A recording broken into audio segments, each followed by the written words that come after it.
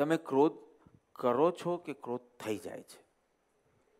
જ્યારે જ્યારે બી તમે કહો ચાલો ક્રોધ થઈ ગયો પાછો, મેં ક્રોધ કર્યો એમ બોલતા નથી તો તમારી એ ક્રિયા જ નથી. કારણ કે મેં ક્રોધ કર્યો એટલે હું કરતા અને જે મેં કર્યું તે ક્રિયા. પણ તમે તો બોલો છો મેં મારાથી ક્રોધ થઈ ગયો. તમે કહો છો ક્રોધ થઈ ગયો ને, એકચ્યુઅલી આ તમારો ભ્રમ છે. હું તમને સમજાવું. ક્રોધ is not like the urge of urination. શું થાય? તમારે જવું જ પડે, વહેલીમાં વહેલી તકે તમારે જવું જ પડે. અર્જ ઓફ યુરિનેશન ઇઝ સચ કે you can't hold four long. ક્રોધને તમને એમ લાગે છે કે એટલો બધો ઉકળાટ થઈ ગયો છે, I have to ventilate, but it is not like an urge of urination. It is like a choice of dancing. It is like a choice of dancing where you choose that I want to get up and dance. It's not like an urge of urination. It's not in your hands. You have to let it go. It is a conscious choice કે મારે ઉકળાટ ઊભો કરવો છે, મારે ઉકળાટ કાઢવો છે. You will not agree. You will not agree. Again I will say કે ના, તમારો દરેક ક્રોધ સમજણપૂર્વકનો જ હોય છે. તો કે ના બાપા, એવું હોત તો અમે અટકાવી જ દેતે ને. ના, જ્યારે તમારો બોસ તમને કંઈક આડું અવલું કહે છે ત્યારે you choose not to speak રૂડલી. તમને ક્રોધ આવ્યો કે નહીં? ત્યારે એ કહે છે કે you are not doing your job properly. I think if you continue like this you will be fired. And you have actually been doing it very nicely, more than your capacity. ગુસ્સો આવ્યો કે નહીં? કર્યો કે નહીં? કેમ? એ higher છે અને હાયર ઉપર ક્રોધ કરવાથી ક્રોધનું નુકસાન કરતાં વધારે નુકસાન થાય એવો સંભવ છે. સો તમને ક્રોધ આવ્યો, but it was not like an urge of urination. You had to do it. It was a conscious choice. You didn't do it till you find someone weaker than you. The moment you find some person weaker, you make a choice, vent it. And it happens. And then you realize કે એટલો બધો એનો કઈ વાંક બી નહોતો અને મેં ખોટું કીધું. તીવ્ર ક્રોધની વ્યાખ્યા તમે જાણો છો? અકારણ કે નાના કારણ પર જે ગુસ્સો આવે એ તીવ્ર ક્રોધ. તમને એમ કે તલવાર બહાર કાઢીને લડવું એ તીવ્ર ક્રોધ, અને તમાચો મારવો એ એના કરતાં મંદ ક્રોધ, ને ખાલી રૂડલી બોલવું એ એના કરતાં મંદ ક્રોધ, અને મનમાં ખરાબ વિચારો કરવા રિએક્શનના એ એના કરતાં મંદ ક્રોધ. આ વ્યાખ્યા જ્ઞાનીઓની નથી. જ્ઞાનીઓની વ્યાખ્યા છે અકારણ ક્રોધ, કે નાના કારણ પર ઇરિટેશન, ફ્રસ્ટ્રેશન, વોટએવર ઇઝ તીવ્ર ક્રોધ. તીવ્ર કારણ હોય, કાનમાં કોઈ ખીલા ઠોક્યા હોય ને તને થાય okay, at least I can understand. પણ પેલા ખાલી આ રૂમાલ આમથી આમ મૂક્યો હોય ને તું જે ભડકે છે ને એ બતાવે છે કે તારી અંદર ક્રોધ તીવ્ર છે. કોઈકવાર ફ્રીક્વન્સી ઓછી પણ હોય, ક્યારેક જ આવું કરતો હોય, પણ તારો ક્રોધની કેટેગરી તીવ્ર છે. આ બહુ ભયંકર વ્યાખ્યા છે. આ તમે સાંભળી ન હોત ને તો સારું થાત. Because now you are in the danger zone. ક્રોધ આવ્યો છે અને દર્શન મોહનો પણ ઉદય છે. એટલે તમને સામેવાલાનો દોષ નાનો લાગવાનો જ નથી, એ મોટો જ લાગવાનો છે. અને મોટા કારણ પર મોટો ક્રોધ થાય તો એ તીવ્ર ક્રોધ નથી. મેં તો કીધું નાના કારણ પર મોટો ક્રોધ થાય તો એ તીવ્ર ક્રોધ છે. ઓ આ દર્શન મોહ તો જવો જ જોઈએ. ક્રોધને પછી ટેકલ કરશું, પહેલા દર્શન મોહને. પતિ પત્ની વચ્ચે ઝઘડો થઈ ગયો, અને ઝઘડો જરા બોલાચાલી પર ગઈ, અને એમાં પતિદેવને એટલો બધો ગુસ્સો આવ્યો બાજુમાં કંઈક હતું છૂટું ફેંક્યું. લગભગ એનું નિશાન લાગે ને આ વખતે લાગ્યું. એની પત્ની બેહોશ થઈ ગઈ, હોસ્પિટલાઇઝ થઈ, પોલીસ પણ આવી ગઈ. If she dyes than it's a big case, murder. Finally બધાના સ્ટેટમેન્ટ લેવાતા. પતિનું સ્ટેટમેન્ટ લીધું કે it was not my fault, it was her fault, because I told her to eat the bananas but she just wouldn't. એને કેલા ખાવા માટે કીધું, પેલીએ ના પાડી, આને ગુસ્સો આવ્યો, એને છૂટું ફેંક્યું, પેલીને લાગ્યું, પેલી પડી ગઈ, બેહોશ થઈ ગઈ. એમાં વાંક કોનો? તો કે because she refused to eat the bananas. See, now this is darshan moh.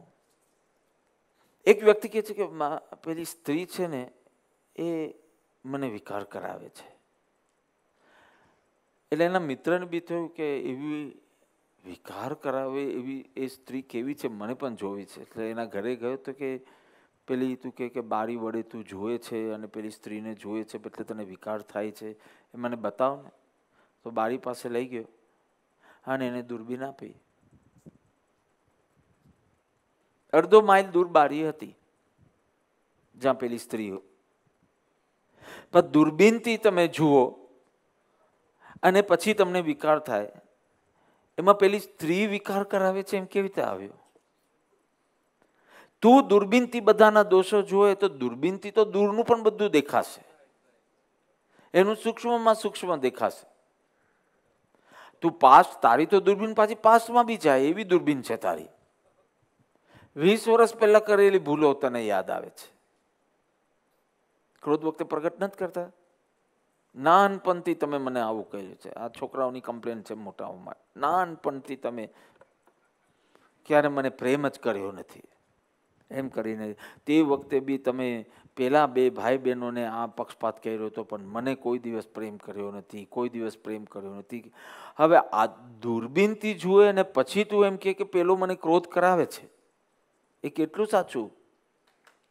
So the most tragic ચીજ ઇઝ કે તીવ્ર ક્રોધ તેને કહેવાય જે અકારણ કે નાનું કારણ, પણ એના માટે તારી દર્શન મોહની મંદતા હોવી જોઈએ ને. દર્શન મોહની મંદતા ન હોય તો તને આભ જેવું જ કારણ મળે છે. એક હાથમાં તમે આઈસ ક્યુબ્સ રાખો, બીજા હાથમાં આગ રાખો. ચલો આગ એટલે હું કોલસા કે એવી કોઈ પણ ગરમ ચીજ રાખો. Keep it for some time. પછી એક બાલડી લુકવોર્મ વોટર, ઉફાયેલું પાણી આપ્યું હશે અને બંને હાથ તમે અંદર નાખો. એક હાથને ગરમ પાણી લાગશે, બીજા હાથને ઠંડુ પાણી લાગશે. પાણી એક જ પ્રકારનું છે. તમારો જ એક હાથ કહેશે કે ક્વાઇટ હોટ, બીજો હાથ કહેશે it's quite cold. સાપેક્ષવાદ, theory of relativity, અનેકાંત. તને એમ લાગે છે કે આ બહુ ખોટું થયું, તે વખતે પણ કોઈને એમ લાગે છે કે આમ જ થવું જોઈએ, અને he can also be a right. જીનના અનુયાયી બનવા માટે જબરજસ્ત જીગર જોઈએ, તાકાત જોઈએ. બહુ સત્સંગ કર ને તારી બુદ્ધિને પોલિશ કર. તારી બુદ્ધિને પોલિશ કર એટલે બુદ્ધિ વધારે એમ નહીં, બુદ્ધિને શુદ્ધ કર. અને સદબુદ્ધિ પછી જે ઇન્ટરપ્રિટેશન કરે ને તને કોઈ કશાયનું કારણ જ નહીં મળે સંસાર. ક્રોધ તો વિભાવ છે, વિકાર છે, દુઃખરૂપ છે, પણ એમાં કાંઈક તો મજા છે જ. કાંઈ થ્રિલ ના હોય ને તો તમે ક્રોધ ના જ કરો. હોરર મૂવીઝ કોઈ કે જોઈ છે કે જોઈએ આમ? અને એમાં કેટલાક ખાસ શોખીન બી છે કે આમ કોઈ હોરર મૂવી આવે તો એને આમ સ્પેશિયલી જોવાનું મન થાય, અને પાછું જોતા જોતા ડરે પણ, આમ બી કરતો રહે તો પણ જુએ. બિકોઝ ગમે તેટલી બીક લાગે ને તો પણ દેર ઇઝ સમ થ્રિલ. એમ ક્યાંક કોઈ લાભ તો તમારા ક્રોધમાં છે જ. ગમે તેટલું તમને છેલ્લે રડાવે છે, મીઠામી દુકડમ કેવડાવે છે, યુ આર રિપેન્ટિંગ, રિગ્રેટિંગ, રિમોર્સ, આ તે બધું હોવા છતાં કંઈક તમારું ધાર્યું તરત થઈ જાય છે. 5 દિવસમાં જે ન થાય તે એક વખત ગુસ્સો કરો, જુઓ તરત જ 2 ઘડીની અંતર્મુહૂર્તમાં થઈ જશે. તો કોઈક તો એવો તમારા અહંકારને પુષ્ટિ મળે, તમારી ઈચ્છાની તૃપ્તિ થાય, કોઈક એવું થ્રિલ તો અવશ્ય છે. ને તો તમે આગમાં હાથ નાખો નહીં અને નાગ સાથે રમો નહીં. Sometimes it's N attention deriving technique. પેલી માં છે ને, 2 છોકરા એના હશે ને, મારી પાસે આવે ને અને પછી જસ્ટ સહેજે બધી વાત થતી હોય, બાપા મારો મોટો છોકરો છે ને એ બહુ ગુસ્સાવાળો છે અને એ લાઇક્સ દેટ. એટલીસ્ટ એ બાને પણ એનું મેન્શન તો થયું ને. Somewhere it is two gain sum importance, identity. તો આમ થોડો મગજ તેજ ના રાખીએ ને, તમારી જ કમ્પ્લેન છે કે દેન પીપલ ટેક અસ ફોર ગ્રાન્ટેડ. સો તારું મોક્ષનું કામ થતું હોય તો late people tech you for granted. અહીંયા ઇમ્પોર્ટન્ટ ઇઝ નોટ કે મોક્ષ બી થાય ને લોકો બી પ્રશંસા કરે. ધેટ ઇઝ નોટ અવર લક્ષ્ય. મોક્ષ મારો થવો જ જોઈએ. If people tech four granted so what. ચંદ્રકૌશિકે આવું વિચાર્યું હોત તો અત્યારના દેવલોકમાં ના હોત ને એક ભવમાં મોક્ષ નહીં પામશે. કે હવે લોકોને late them tech me for granted, late them hit me, late them tech there revenge, let them feel that now he is not going to react, so now let us ચડો. I don't care. મને એક મોક્ષનો રાહ મળી ગયો છે. કેવલ પ્રતિક્રિયા, કેવલ પ્રતિક્રિયાનું કારણ પણ કારણ કે દર વખતે તું જેટલું વ્યક્ત કરે છે ને એના કરતાં 3/4 દમિત કરે છે. તું વાસના કે ક્રોધ પણ જે વ્યક્ત કરે છે ને, પણ તે વખતે પણ 3/4 તું દમિત કરે છે. અને આ દમિત થયેલી જે પણ વિકારો, પછી ઈર્ષા, અહંકાર જે પણ હોય, એ ચાન્સ જ જોઈએ છે અભિવ્યક્ત થવા માટે. એટલે પ્રતિક્રિયાઓ થયા કરે. કારણ નાનું, હજી તો બુદ્ધિ તમારું કારણ વિચારે કે આ ન થવું જોઈતું, તું કેમ કર્યું આવું. એ તો જસ્ટ એનાલિસિસ ચાલે છે. એટલી વારમાં પેલી દમિત જે બધું એસોર્ટેડ છે અંદર સબકોન્શિયસ, એમાંથી જેટલું એ વ્યક્તિ માટે, એ વસ્તુ માટે, એ કાર્ય માટેની જેટલી વૃત્તિ દમિત છે બધી સરફેસ પર આવી જાય અને જોરથી ધક્કો જ મારી દે છે. તારી બુદ્ધિને સ્પેસ જ નથી આપવા દેતું. સી, દમન ગમે તેટલો ભજન કરતો હોય પણ રાતના તમારા સ્વપ્ન જોજો. ભયવાળા છે, વાસનાવાળા છે, ફાઇટિંગવાળા છે, એ કારણ કે તમારું દમિત બધું એક નિદ્રામાં જ બહાર. I was just asking him કે when you were consuming alcohol and when you are એકદમ in that high, અને પછી એનું નેક્સ્ટ ડે શું હોય? હેંગઓવર. તો અને લીંબુ પાણીનો યોગ પણ ના હોય તો during those phases does a person get too sexual? So I was asking and I got an answer which I was not expecting. તો કે બાપા, દારૂ કોઈ ખરાબ ચીજ કરતી નથી.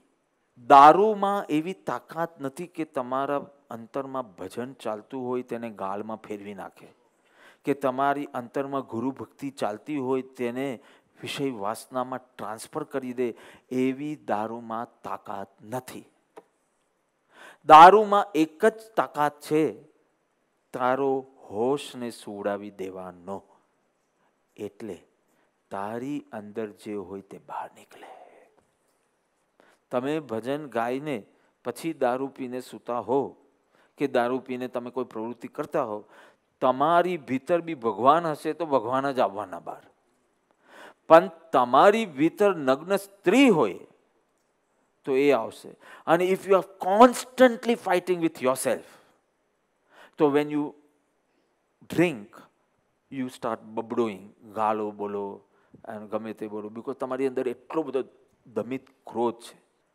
So you are exactly understanding what is happening and why intoxicants are, who want to progress spiritually, એને છોડવું જોઈએ ક્યારેક બી નહીં, because it's addictive. એટલે એનું એડિક્શન થઈ જાય. એટલે આજે તમને થાય કે ક્યારેકમાં શું છે, પણ એ ક્યારેક એટલું બધું વધી જાય અને at one point you feel I just can't live without it. કોને આ ચીજ નવી લાગી કે દારૂથી વિકારી થવાતું નથી? એ વાત કોને આજે નવી લાગી? Because it was very new for me. I always thought, because the association was such કે દારૂડિયાઓએ રેપ કર્યા હોય ને દારૂ પીવા. મૂવીઝમાં બી તમને એવું જ બતાડે કે 5 દારૂડિયા ગયા અને એક છોકરી જોઈને દે રેપ ડર. સો I always had the feeling કે આ પીવાથી તમારી બધી જ વૃત્તિઓ એકદમ હાઈ થઈ જાય. બટ ધીસ મેડ સેન્સ કે દારૂ ઇઝ નોટ સચ અ ડર્ટી થિંગ કે જે તારા ભજનને ગાળમાં ફેરવી શકે. એ ખાલી તારા હોશને સુવડાવી દે. એટલે તારા સેન્સરને હટાવી દે. હમણાં બી તમને ગાળો બોલવી છે, પણ તમારો સેન્સર જો બેઠો છે ને, આમ નહીં કરાય, આમ ન કરવું જોઈએ, આમ આપણે કરશું તો સમાજમાં કેવું લાગશે, આમ કરીશું તો ધર્મમાં શું થશે. આ સેન્સર એવો બેઠો છે કે તમને બોલવા નહીં દે. દમિત એટલે કે સેન્સરનું હટી જવું. અને સેન્સરનો હટી જાય ને એટલે તમે જેટલી નિર્મલતા કરી દીધી હોય એ જ રહેશે. જે તમારે કરવી છે એ નહીં રહે. સેન્સર ગયો એટલે. Are you getting something for your spiritual progress life journey? આ સેન્સર હટી જવું એટલે જાગૃતતા બહુ સારી છે, પણ નિર્મલતા એના કરતા સારી ચીજ છે. કારણ કે નિર્મલ બેહોશ બી બને તો શું, એના તમારાથી નિર્મલતા જ નીકળવાનું છે. તને અહીંયા પ્રિક કરે કે અહીંયા પ્રિક કરે, લોહી જ નીકળવાનું છે, ઝેર નહીં નીકળે. દૂધ નીકળશે કોકને. જ્યાં બી પ્રિક કરશે, કોઈ બી પ્રિક કરશે, બાઇટ કરશે, જે બી. મહાવીરને જે બી ચંડકોશિક જેવું કર્યું તો એ દૂધ નીકળ્યું. ઝેર નથી તો નહીં જ નીકળે. એટલે મેં તો તમને બેહોશ જ રહેવું છે ને, બિકોઝ હોશ પૂર્ણ રહેવું બહુ ટેન્શનનું કામ છે. તો તમે નિર્મલ થઈ જાઓ. અને નિર્મલતા તમને જો ડિફિકલ્ટ લાગતું હોય ને તો તમે હોશ પૂર્ણ થઈ જાઓ. બીજું શું કહું હવે? હું તો કહું છું કે નિર્મલ રહો ને રિલેક્સ રહો. પણ એ તમને ન જ સૂતું હોય તો એલર્ટ રહો. બીજું શું? એટલીસ્ટ અભિવ્યક્તિ તો અટકે. અને ધીમે ધીમે અંદર પ્રતિક્રમણને પ્રાયશ્ચિત કરવાનું તમને તક મળે, સ્વાધ્યાય કરવાની તમને તક મળે. એટલીસ્ટ એટલું થાય ને ધીમે ધીમે ધીમે ધીમે આગળ વધાય. એટલે હું હંમેશા કહું છું કે if you really want to solve this problem, first catch your vritti at the but stage. There should be some gap between your analysis and your reaction. તમે હજી એનાલાઇઝ કરી રહ્યા છો અને તે જ વખતે રિએક્શન સ્ટાર્ટ નહીં કરો. એક થોડું ગેપ આપો, થોડી સ્પેસ આપો ફોર યોર સદબુદ્ધિ ટુ ઇન્ટરવીન. થોડી સ્પેસ આપો કે જેમાં કોઈ જ્ઞાનીનું વચન યાદ રહી જાય, કોઈ દ્રષ્ટાંત યાદ આવી જાય. સમ સ્પેસ યુ ગીવ. જસ્ટ કે જ્યારે બી ગુસ્સો આવે 10 મિનિટ પછી કરો. સો એ 10 minute, by that 10 minutes and let your sadbuddhi intervene and things will change.